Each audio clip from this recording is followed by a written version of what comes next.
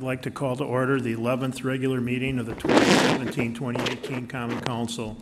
Would the clerk please read the quote for the day? Thank you, Mayor. Saying hello, good morning, or any kind word will not cause brain damage. Thank you. Next is a roll call. There are 13 present.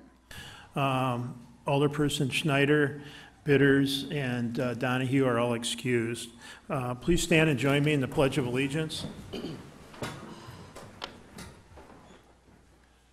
Allegiance to the flag of the United States of America and to the republic for which it stands, one nation, under God, indivisible, with liberty and justice for all.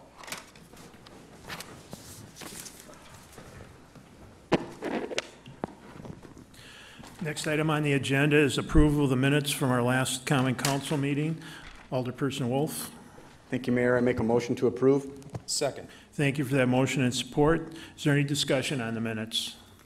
Seeing none, all those in favor, please signify by saying aye. Aye. Opposed? Motion passes. Next, we'll go on to public forum. City Clerk. There's no one this evening. Thank you. Item 1.5 is a presentation, which is an update on activities and peer safety video of the Water Safety Task Force. Joe Curlin, our Superintendent of Parks and Forestry, and Marina is here to give us an update. Joe, the floor is yours. Thank you, Mayor. Just got Chad put together a small PowerPoint for tonight.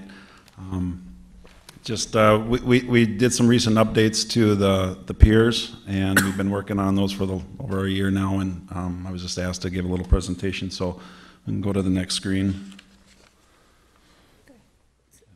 Okay, so one recommendation of the Lakefront Water Safety Group in 2017 was to install cautionary gates. One picture I don't have. What we did last year right away is put signage up. Now, this is the first signage you would see along Lake Michigan at all. We actually had the Army Corps of Engineer on our group, several members on our group, but they were working at this time, they were working on putting a signage together, better signage to go out to all the communities that had piers. And we were able to get that right away, and our sign shop at Public Works actually designed ways to incorporate it all and get it all on 2 posts. And they loved it so much once they seen it, and we got those in right away last year. They loved it so much once they seen it, they asked if we would make those signs for them. So they just picked them up last week, and they were able to see some other things we did, and they said, we just got to show everybody this. So we've been doing a good job with really promoting that pier safety. The other part you'll see is, in just a bit, is swinging gates. And the gates were actually made by in-house, by the Parks Department lead man, Ryan Melbrook. He put the whole system together, welded what we needed and how to put them together, and I'll explain more when we look at them. Sheboygan Police Department, the process now, it's kind of the same process when we started using the barricades, but the Coast Guard will call in to dispatch. They tell them we make a recommendation that you close the piers, usually when the water's coming over. Even if the pier is wet, it can be dangerous. And dispatch then calls the police department. Now the police department can just send someone out. They have the keys needed. They unlock the gate, open it, lock it in place, and then when it's all clear, they'll just do the same thing but backwards. So these gates, once you see them, they're not designed to close off the pier completely. Okay, there may be people out there. We did a lot of talk about this. We talked with the Army Corps, we talked with the city attorney, a lot of in-house talk. Our goal was to put something out in front of people to say, hey, this is not safe. We're not officially saying it's closed, but we really don't want people out there. So, next. So these are the pictures of South Pier and North Pier. So as you can see, we have the ring buoy right there at South Pier, but that gate, again, it's only about 5 feet long. And right now it's in the open position. So you're walking by, you're really not noticing it.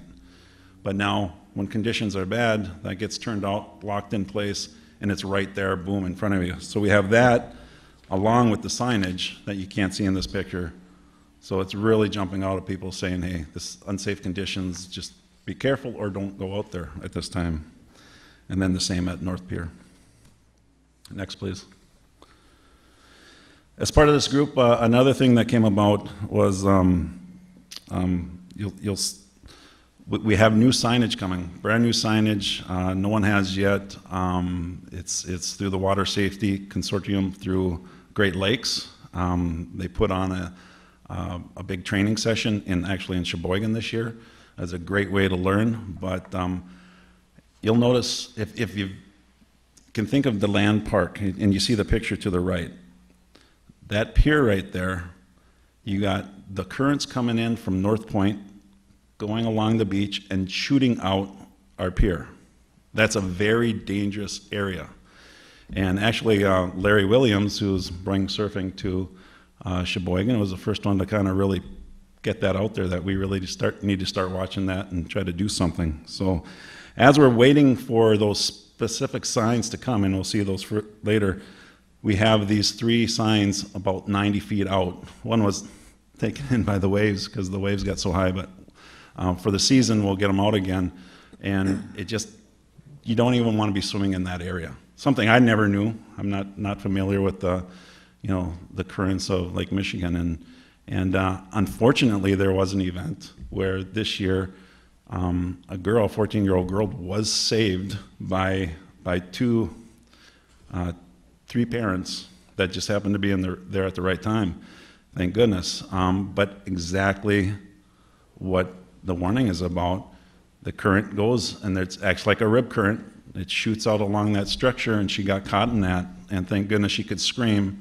And three adults reacted and were able to get her to safety. So next, that's right there. It explains we're going to have 3 of those and a no swim area, and that's exactly what can happen. You want to stay away from those pier structures when swimming. Next. The next thing, the city worked with Ron Hayes. He's an instructor for Lakeshore Technical College to develop short commercials and public service announcements about the unsafe condition of piers during high waves. Right now, so this just got out towards the end of summer here. The video's on YouTube, at the Chamber lobby, at WSCS, and closed loop TVs in the hotel. That's one thing we really wanted to get out to the hotels. The big thing was, how do we reach people that don't understand Lake Michigan? And that's the people coming to visit our community. And I think that was one of the biggest things we could do to try to get a hold of those people. So we are actually going to show one of those commercials at this time.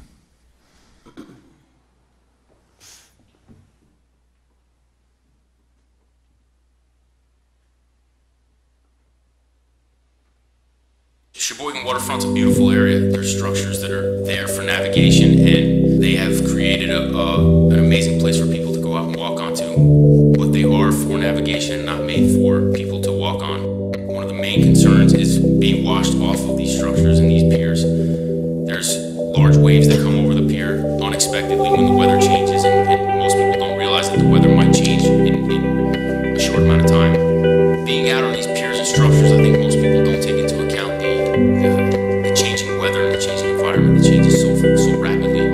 With the wind-generated waves, the wind shifts, or the wind picks up with the storm that blows through. It brings these big waves that people don't recognize coming, and the wind picks up. It could bring a wave over the pier. And even with the wave that isn't splashing over the pier, just splashing onto the pier creates a slippery surface on a pier that's not meant for foot traffic. Before you ever make any trips out onto these piers or structures, you want to know basically what's around, what are your surroundings, what life rings are available, where are the call boxes, is your cell phone going to work, do you have service, checking the weather, making sure the weather, there's not storms coming in. If somebody does go into the water, don't ever take your eyes off and calling with a cell phone, finding the nearest phone, and calling for help, calling 911.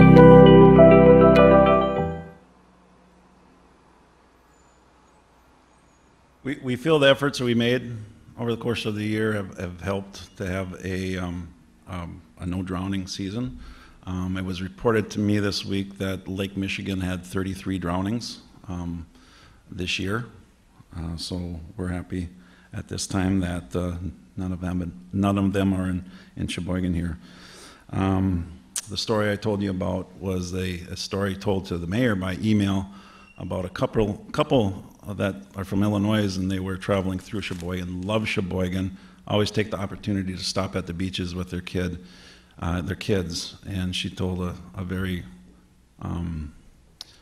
story ended well, but a scary story of what could happen along those structural currents. So we are really appreciative she did that, so we know these things, so we can document those things. And the other thing we've been doing a lot, and if you're social media at all, you've seen it. You've seen it on Twitter, you've seen it through the police department, you've seen it about everywhere. Basically, beach hazards, closings, things like that have been out and about all through those. And then we feel right now we've really built upon. We've got some smaller things, more signage, things like that we're working on. But education, we believe, is probably the biggest thing we can do at this point. And we are, as a committee, going to continue to meet and grow this. But at this time, I'd like to introduce Jason Dreyer. Jason is the Officer Command at the Coast Guard office in Sheboygan. One of the nicest things for me for having this committee is I got to know a lot of the city departments. I got to know the county. I got to know the Army Corps of Engineers. But this person right here that's just at our commercial, Jason Dreyer, I thought they were a little chained off community where you just don't touch, but he is so receptive to bring people in and be part of the community. His family goes to school here, his kids, and he's been great to know and great to have as an asset to our community here and for our committee. But Jason Dreyer, I'd like to see if you'd like to say a few words. Thanks, Joe, and yeah, thanks for having me here tonight. It is important for me to be part of the community and do what I can. I know it gets lost sometimes that, like Joe said, on both sides of the fence where we're just this little federal Coast Guard that sits here and we do our own thing and the community does their own thing, but for me it's important. We live here, we you know, our kids go to school here and we're part of the community, so I'm here to do whatever I can. I've worked with all the first responders. I've met with all of them to see how we can better work together with our relationships, and it's been great. And I enjoy being here, and I enjoy being part of these committees and meetings, and I enjoy this community. So I'm here to help. If there's anything that comes up in the meetings or anything, I'm here. Just give me a call, and I'll do what I can. Does anybody have anything for me? Or Any questions for either one of us? Alderperson Wolf. Thank you, Mayor. I just wanted to say thank you. Obviously, you know, for us alders, this is a great example of how there was a cry for a need. We take we take it for granted. We live on Lake Michigan. You know, so many of us have been born right here in Sheboygan with the lake, and we take it for granted that we don't understand some of the safety hazards and the things, you know, like you brought up before, swimming along the pier and things like that, or just walking on the pier. Like you said in the video, it's not meant for walking on. It's a path to a structure. But we take it for granted, and when a tragedy happens, there's an outcry, and we wonder what's going on. So I think this is a perfect example of how the community gets together, a team of people get together, a solution is defined, and we come up with a win-win where even you know, we were even complimented on being ahead of the game, correct me if I'm wrong. So, you know, compliment and, you know, thank you.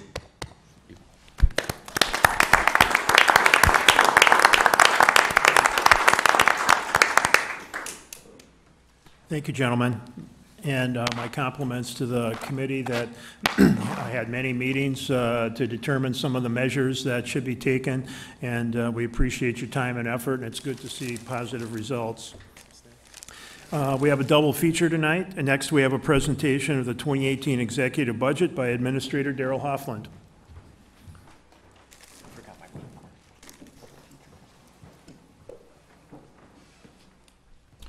Thank you, Mayor.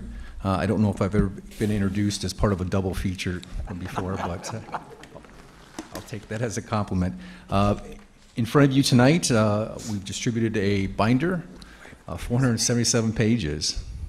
Hopefully, any question that you would have, hopefully we've been able to anticipate that and put it together into the document. And again, the goal is for you as decision makers to have a comprehensive understanding as to the numbers, as to the activity associated with the different budgets, and ultimately how this document fulfills some of the strategic goals that many of you approved back in January of 2017.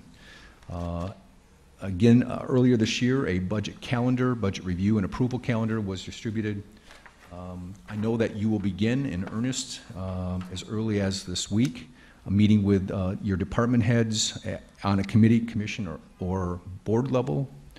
Ultimately, those reviews should wind up or wind down by October 16th, where a public hearing will be held in this room, and the earliest you would be able to consider action on the 2018 budget would be your first council meeting in the month of November 6th.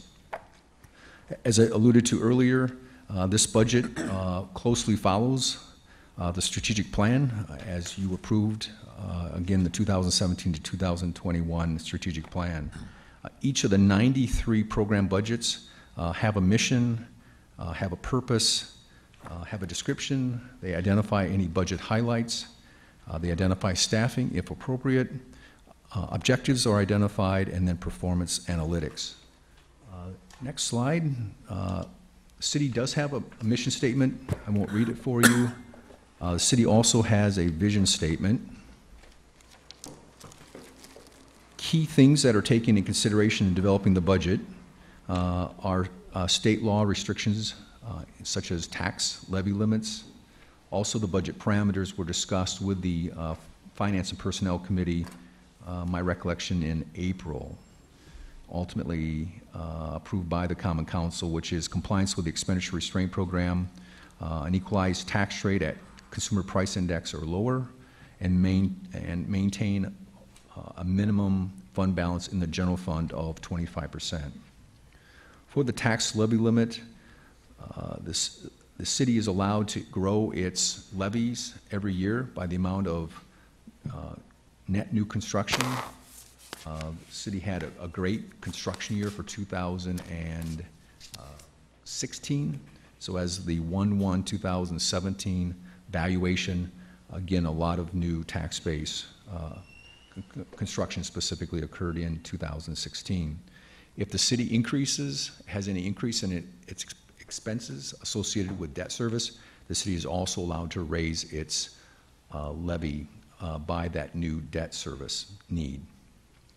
All in all, I'm recommending a tax levy increase of 5.3%. The other item I mentioned that the city has participated in, and my recommendation is that we continue it, and that is the expenditure restraint program. This is a state program which recognizes communities and provides a financial reward to communities that keep their budget below inflation, and a small allowance is given for net new construction in the community. 1.57 is our guess. We do not receive a final percent from the state until probably toward the end of October. So this is the one last piece of information. Typically, we do receive it prior to your November approval, and as a result, oftentimes there's really a last minute, the 11th hour adjustment for us to be able to maximize the potential spending plan, even if it's putting additional money in contingency, just so you protect your abilities for future years, as far as being able to capture a capacity for future years budgeting. Next slide identifies that the CPI at this point is 0.64%. On an equalized tax rate, our goal is to come in at or under that consumer price index. For equalized tax rate, I'm recommending actually a negative number, a negative 1.56. The 0.64 is lower than last year's inflation. I think the lowest in 10-year period was actually in 2016. It was 0.3. We will not know this consumer price index again for roughly a month. Next slide identifies the assessed tax rate. Again, as many of you are aware, there is an equalized tax rate and an assessed tax rate. The equalized tax rate takes in consideration a possible change in the economic or market value of a property. As we know, after the Great Recession, many properties went down in value. In fact, good news I shared with you earlier is that for the first time since 2008, on average, residential property in the city of Sheboygan appreciated almost 6%, where up until 2 years ago, it had steadily declined. Last year, it held steady, or 2 years ago, it held steady, and this last year was roughly a 6% increase. Again, this assessed tax rate is only a guess. We won't receive information until the very end of your deliberation, the end of October.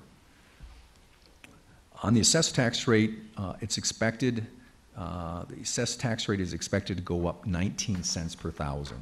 So on a $100,000 property, whether it's residential, commercial, or industrial, $100,000 value, $19 is what the recommended increase will be. And again, we'll know better what that equalized to assessment ratio is toward the end of October. Next slide identifies fund balance. Again, the goal is to maintain in the general fund at least 25%. With the decisions as a group by the management team, we will be at 49% as opposed to 25%. And that's even after the planned use of $2.5 million to partially fund phase 1 of City Hall renovations. Without the City Hall renovations, this fund balance would be at 56%, again, compared to the goal of no less than 25%. The chart identifies the purple line in the front, or purple boxes in the front, identify that 25%. The gray boxes in the back identify where the city's been for the last 4 years. In the general fund, even with the proposed use of $2.5 million for City Hall renovation, we, in essence, have $8.8 million in excess of that 25% minimum amount. The next slide, unfortunately, has a lot of information. It's a very small font. In your budget book, it's page 51. It's what I consider really one of the key pages in the budget document. It identifies the details of your fund categories, which actually are on the subsequent pages 52 and 53. It identifies $12.3 million proposed increase. And again, many of the projects that are the source for this $12.3 million increase are capital projects or capital equipment, all of which were presented to you earlier and which was approved by the Common Council, I think in May or late May. 12.2% or 12.2 million is the reason for the 12.3 million increase. And again, these are all in the capital improvement fund. Next slide discusses or depicts the property tax levy. You can see on the 2017 levy, looking at the bars, red is the general fund, which is the largest amount of where the levy is assigned. Teal is the capital projects fund, and purple is the debt fund. The general fund is actually going down by 1.5, and what I'm recommending is more funds, more of the levy be assigned directly to the capital projects fund, roughly 2.3 million. There is some additional levy that's going to the debt fund, debt service fund, and again, this is associated with, as I alluded to earlier, the state allows us to increase our levy if we see that our debt service is increasing. The next slide identifies who's paying that increase in tax levy. So of the roughly 1.2 million, new construction is paying a far majority, so 864,000. That roughly 19-cent per thousand increase earns the city $310,000, and that's in essence borne by existing property taxpayers. So 1.2 is the recommended increase in the tax levy. Next slide identifies the personnel changes. Again, really limited changes from 17 to 18. Expansion or addition of a .19 deputy city clerk, also a .4 assistant city attorney, level 2.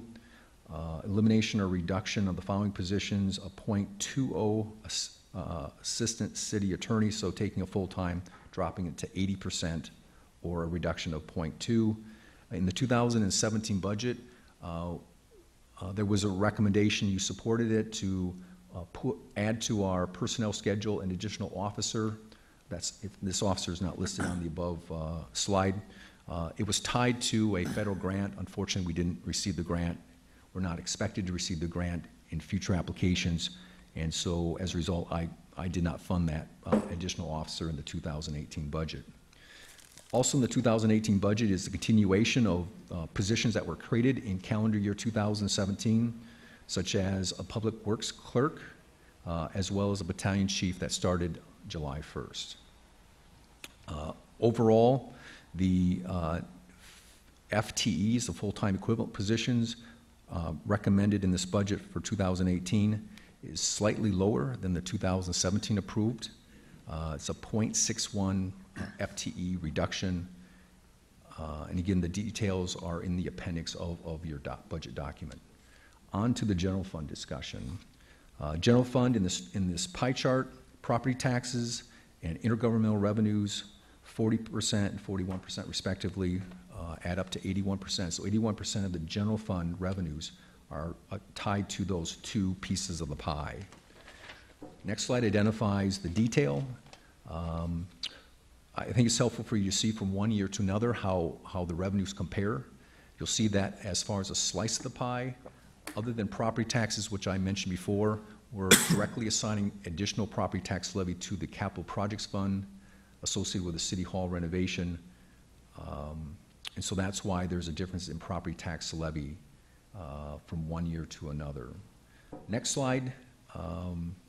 Again, we mentioned the property tax levy, roughly $1.5 million drop, and then we're using some fund balance to, in essence, make up the difference in order to fund general fund expenditures. Next slide is a pie chart for the expenditures between the green and the red, green being public works, red being public safety. 23 and 56% respectively, is 79% of our overall general fund, which is our operating budget. 79% are just in those two categories. Again, the next slide gives you the detail for the different sections of the general fund. Overall, a 1.22% increase in overall expenditure level. So less than $500,000 increase in the general fund, which is our largest fund of all. Major changes is the next slide. SCEDC funding, cutting another $25,000 out of the general fund. We're trying to find another way to fund SCEDC, specifically some of our new TIF districts. Election, we're going from 2 in 2017 to 4, estimated 4 in 2018, 62,000 and change increase. Again, that battalion chief that was hired in July of this year, we have to fund now 12 months instead of just 6 months, so it's an additional roughly 58,000. A controller position was eliminated in the finance department, so savings of roughly 77,000. Street reconstruction materials, I'm recommending a decrease of roughly 319,000, but in essence, I'm directly funding that expense in the capital projects. So the money is there, it's just not in this fund, it's in the capital projects fund. And then the wage adjustment reserve, as many of you are aware, we have 4 unions, 2 police, 1 fire, 1 transit. None of those are settled for 2018. No settlement in wages have been, that decision has not been made for non-represented. So instead of guessing what that percent or what that dollar amount is and putting them in all the different fund budgets, in essence, we have all that money in essence in this pot wage adjustment reserve. So as you approve contracts or approve cost of living for non-represented, then we will reallocate out of this account into the individual program budgets. Next slide starts to discuss some of our other funds for 2018, our Park, Forestry, and Open Space Fund. This was new in 2017, recommending $87,500 for trees. They're roughly $300 a tree, so we get 291 trees. Splash pad at Optimus Park. Next slide. As many of you are aware, the commitment by the federal government to continue funding block grant is up in the air. Typically, the block grant fiscal year is April to March, so we're good to go between now and end of next March, but we don't know what's going to happen the next fiscal year of this program. So we're trying to be conservative and recommend a 50% decrease. So that means a $467,000 potential decrease in our calendar year 2018. As a result, other cuts, public service contributions to nonprofits decreased $70,000 and change. One project that is recommended that we fund with these block grant money is a band shelter. This was identified in the 5-year capital improvement. I think it was identified possibly in 2020. So between Chad Palashek and Dave Biebel, recommendation is to move that up. This will be phase 1 of roughly a $500,000 project. Park Impact Fee Fund, this is a brand new fund for the city, created in 2017, $40,000 overall cost. And again, Joe is recommending that we put in additional ADA-related walkways in the 4 parks that are identified on this slide. Mead Public Library Fund is the next slide. For the first time in 5 years, there's a recommendation, I'm recommending that there be an increase. And it's only a 1.3% increase overall in the city's contribution to help fund the Mead Public Library. As I mentioned, first time in 5 years. Ambulance Fund, again, mostly due to a drop in the reimbursement rate by the federal government. Again, trying to be conservative. Revenues are expected to decrease roughly $200,000 next year. And as a result, we have less money to transfer into the general fund. And after all the numbers are added and subtracted, roughly $233,000 and change decrease in the amount of sort of net proceeds from this fund to help us underwrite costs associated with our general fund operations. Harbor Center Marina Fund. The good news is, based upon, again, financial commitment by the Common Council in years past, we think we have a lot of the projects completed, and as a result, our capital costs are decreasing. With the proposed budget, my goal is that the Marina Fund is going to be self-supporting. So no additional subsidies from other funds will be needed in 2018. For reference, in 2017, I identified that Convention Center Fund transferred roughly $476,000 to help balance its budget. One project that is scheduled for 2018 is to eliminate everyone having keys and go to an electronic fob program, $40,000. Next slide gets into the debt service fund. Again, this is one of our major funds. The amount of taxes needed to fund the debt service is increasing by 4 cents per thousand. And you see what the 17 rate was, the 16 rate. So we're somewhere in that middle $1.20s to fund our debt service. As far as capacity, we're roughly 20% of our statutory capacity. Again, with our tax base increase due to new construction and our appreciation of existing properties, it helps drop that statutory percent. This 20.5% includes a planned new issue of general obligations debt of roughly $10.25 million.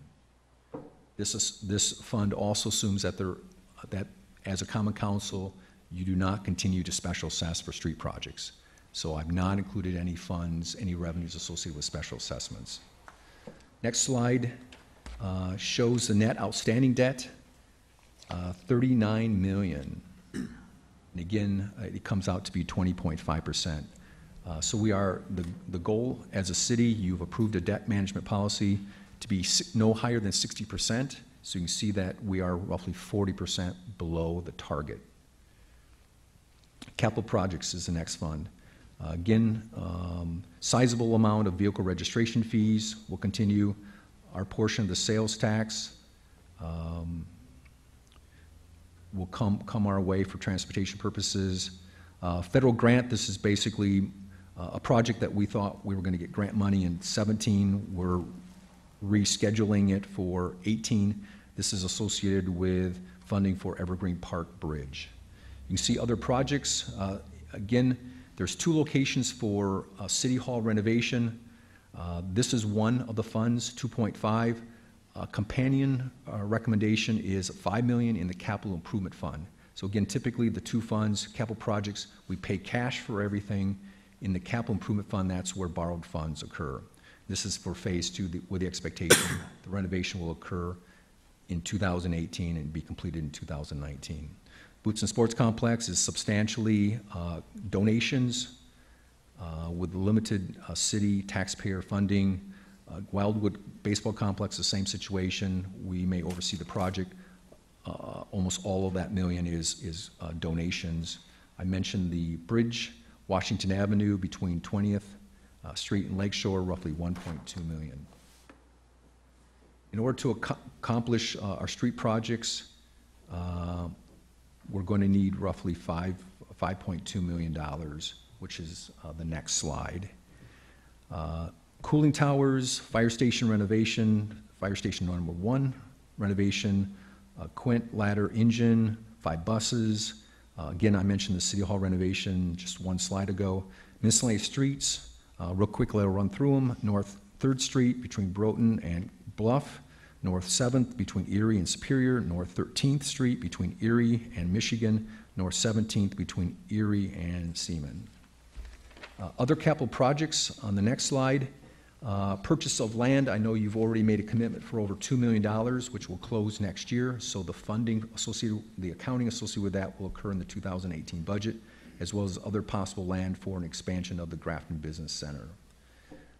Purchase of right-of-way, former railroad tracks north of Indiana running parallel to Indiana Avenue, expected to be a little over $1 million in new TID 16, Halperin Fountain Plaza improvements, roughly $250,000.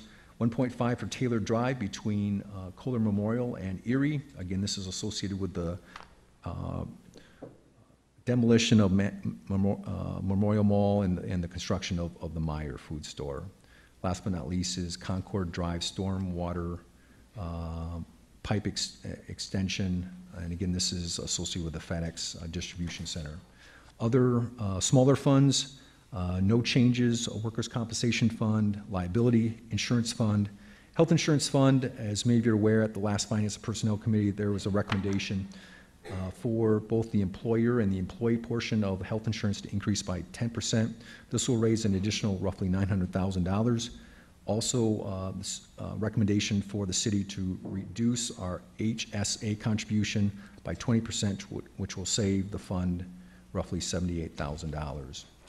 A wastewater utility fund, a recommendation for an 8% revenue increase, in addition to City of Sheboygan customers being served by our wastewater treatment plant, Sheboygan Falls, Kohler, the town of Sheboygan, town of Wilson, town of Sheboygan Falls, and the town of Lima.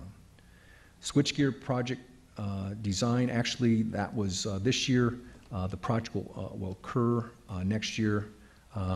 It's I think roughly $3 million. I forgot to update this slide, and then a pump expense increase. Parking and transit funds, the next slide, no material change. Boat facility fund, 23 docks on the wharf side for roughly $400,000. Last slide is, again, full copies of this document are available at the Meade Public Library, at the city clerk's office here at City Hall. Online, this is going to be posted online in the next day or two. We do have roughly an 18-page budget and brief. Again, hard copies will be made available here at City Hall, Meade Public Library, and the Senior Activities Center. And later this week, City Desk, Mayor Vandersteen and myself will tape a program to, again, go over many of the things that we've discussed today. So that should be available on the cable channel or on demand through our city website. I look forward to discussing this with you, as well as the department heads look to tell you all about their requests for 2018. Thank you very much. I'd like to commend Administrator Huffland, our Finance Director Nancy Buss, and their Assistant Carrie Arentz for all the work that they did to pull this together, and also all of our department heads for the work they did on their own individual budgets. Next, we'll move on to mayor's announcements.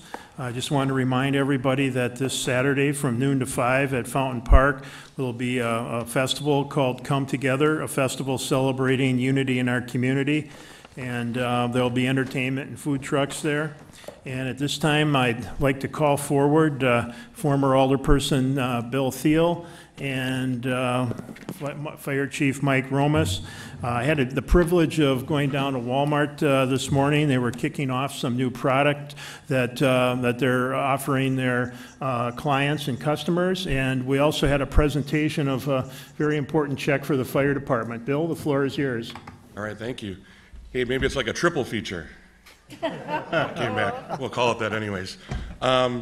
Yeah, this morning we had an opportunity to kick off a new program called Online Grocery Pickup. And with that, we wanted to celebrate some of the contributions we made to the community. And one of the contributions we made was the City of Sheboygan Fire Department. I am very well versed on budgets and how much money, the city could use. And I called up Chief Romas and I said we had some dollars that we'd like to, give out. And he had a project that he knew something that he was looking for. I'll let him explain that. But us at Walmart, we want to give back to the community, and this was our opportunity to do that with the City of Sheboygan, with one of them. So this morning we presented him with a check for $2,400 at our program this morning. You want to tell him what the dollars are going to be used for? It's serendipity that we were talking about water safety, but in my budget, I didn't have enough money to purchase ice rescue suits for water rescue, water safety, and we were going to do one a year for about 5 years. But with this donation, and because we can order 3, we got a price discount, so we can get 3 new Mustang ice rescue suits for our ice rescue program.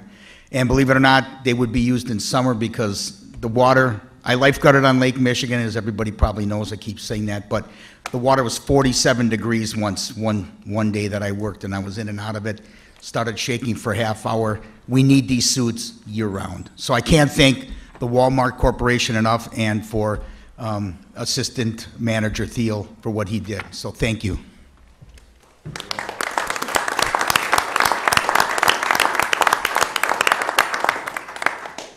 Bill, thanks again for the contribution from you and the company you work for at Walmart South. Next, we'll go on to the consent agenda. That'll include items 2.2 through 2.7. Alderperson Wolf. Thank you, Mayor. I make a motion to accept and file all our O's, accept and adopt all our C's, and pass all resolutions and ordinances. Second. Thank you for that motion and support. Alderperson Savaglio. Thank you, Mr. Mayor. I had a question on 2.5. Is Ryan Sasma still available? I think he just left. Maybe.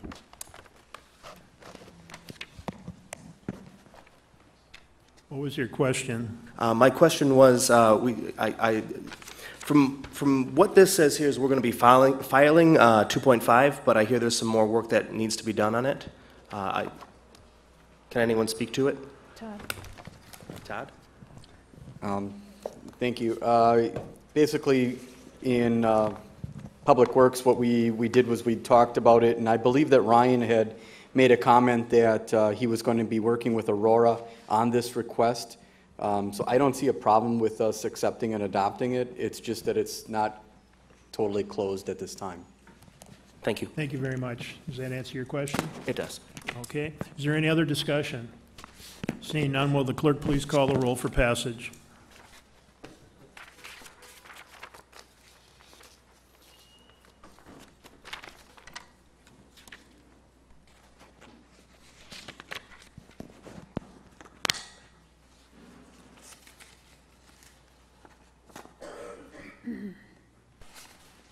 Scott?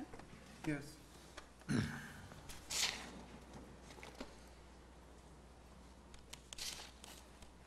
13 ayes. Motion passes. Next, under reports of officers, item 3.1 through 3.4 will all lie over. Items 3.5 through 3.16 will be referred.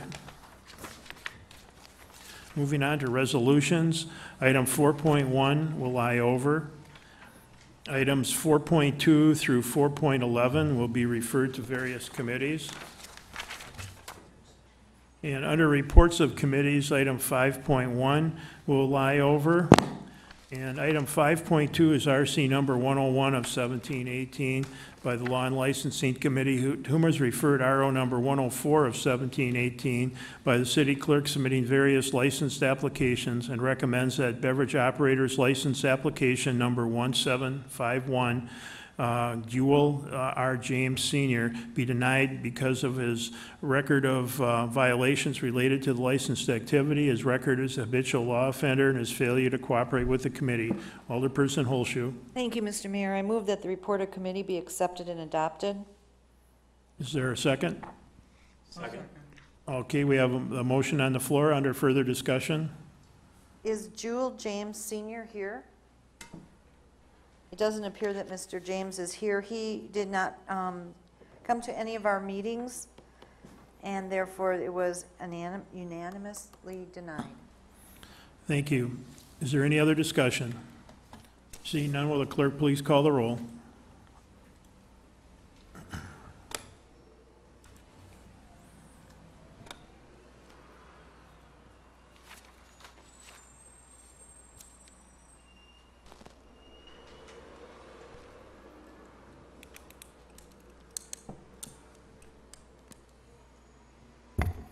Thirteen ayes.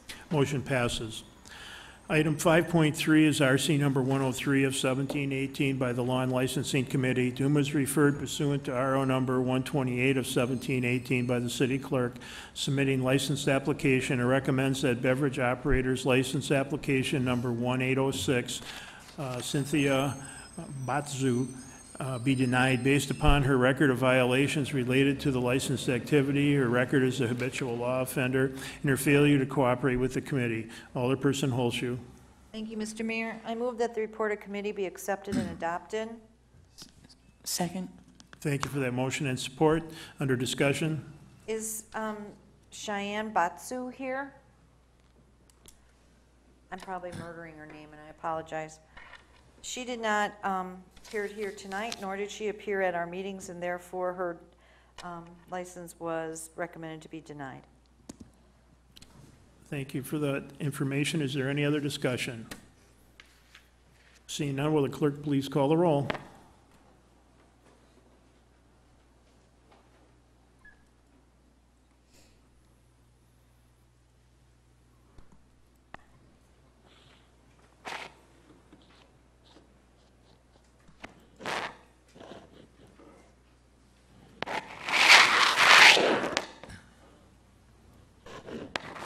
Thirteen ayes. Motion passes. Item 5.4 is RC number 102 of 1718 by the Law and Licensing Committee, to whom is referred pursuant to RO number 128 of 1718 by the city clerk, submitting various licensed applications, and recommends that taxi cab driver's license application number 1780, Frederick C. McFate, be denied based upon his record of violations related to the licensed activity, his record as a habitual law offender, and his failure to cooperate with the committee. Alderperson Holshoe. Thank you, Mr. Mayor. I move that the report of committee be accepted and adopted. Second. Thank you for that motion and support. Under further discussion, please proceed. Is Mr. McFate here tonight? It doesn't appear that he is here, nor did he come to any of our meetings per our request, so the committee did deny his application. Thank you very much. Is there any other discussion? Seeing none, will the clerk please call the roll?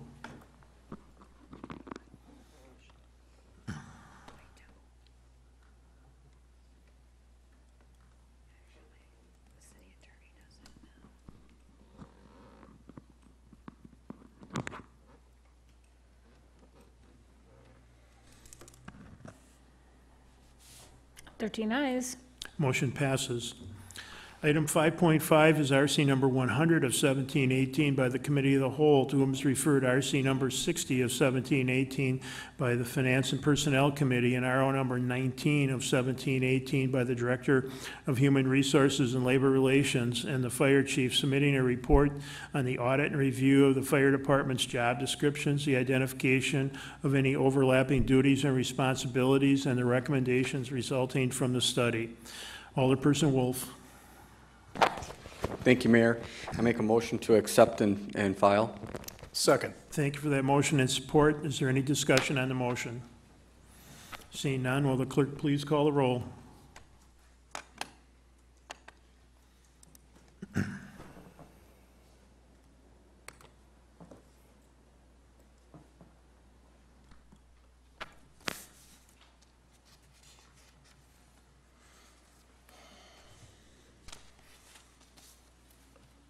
Twelve ayes, 1 no. Motion passes. Item 5.6 was originally scheduled to be up for passage, but I'd rather see that lie over with the companion document that we lied over earlier in the agenda. Next is general ordinances. Item 6.1 lies over. Item 6.2 through 6.5 will be referred to various committees.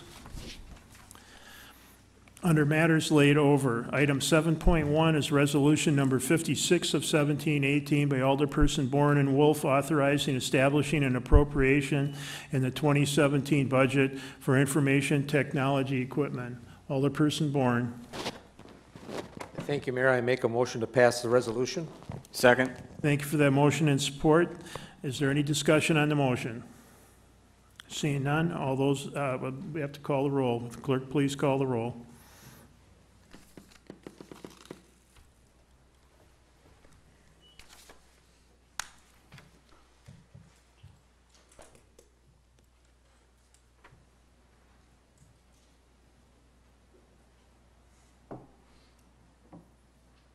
Thirteen ayes. Motion passes. Item 7.2 is resolution number 60 of 1718 by Alderperson Savaglio and Lewandowski, directing a public hearing to be held in connection with the change of the city's official zoning map for property located at 2724 Kohler Memorial Drive. Alderperson Lewandowski. I make a motion to pass the resolution. Second. Thank you for that motion and support. Is there any discussion on that motion? Seeing none, all those in favor, please signify by saying aye. Aye. Opposed? Motion passes. Next is other matters received after the agenda was published. I'll turn it over to City Attorney Charles Adams. 8.1 is a resolution by Alderpersons Donahue and Bourne approving the option to purchase of approximately 14.5 acres of industrial parkland in the Sheboygan Business Center between Quashis Enterprises and the City of Sheboygan. That'll be referred to the Finance and Personnel Committee. 8.2 is an RO by the city clerk submitting various license applications for the period ending December 31, 2017, June 30, 2018, and June 30, 2019. That'll be referred to the Law and Licensing Committee. Alderperson Wolf. Thank you, Mayor. I make a motion to convene in closed session under exemption provided in section 13.85, sub 1, sub E, Wisconsin states where competitive and bargaining reasons require a closed session for the development opportunity adjacent to I-43. Second. Thank you for that motion and support. Will the clerk please call the roll for closed session?